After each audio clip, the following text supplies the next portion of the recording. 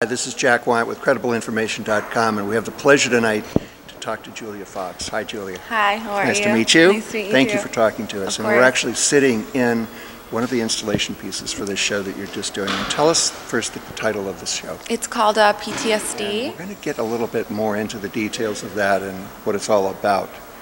But before we do that, you've done so many different things. Yeah, and just kind of trying to find out where I fit in, you know, who I am. I write almost every day. Yeah, I'm still exploring. Right. Your writing is a very much part of the installations and the work you do, photography and so forth. But do you see yourself pursuing the writing in other, let me say, more traditional ways of writing? Well, yeah, no, I've actually written a full memoir surrounding my semi-Catholic upbringing, you know, being Italian.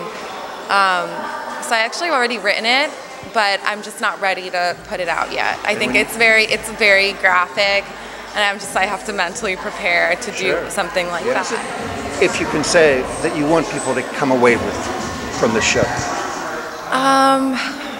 Just, you know, not to be ashamed of anything that has happened to you. Learn how to spin it and make it work in your favor. Like, I think that I spent a lot of the time suppressing and trying to hide and cover it up, and then it just came to a point where it was like, you know what, I just have to let it go, just take the Band-Aid off. You have to deal with the trauma. Exactly, and it's definitely benefited. I would say that from the trauma that I was dealing with during my time in Louisiana, I can say that I'm fully over it.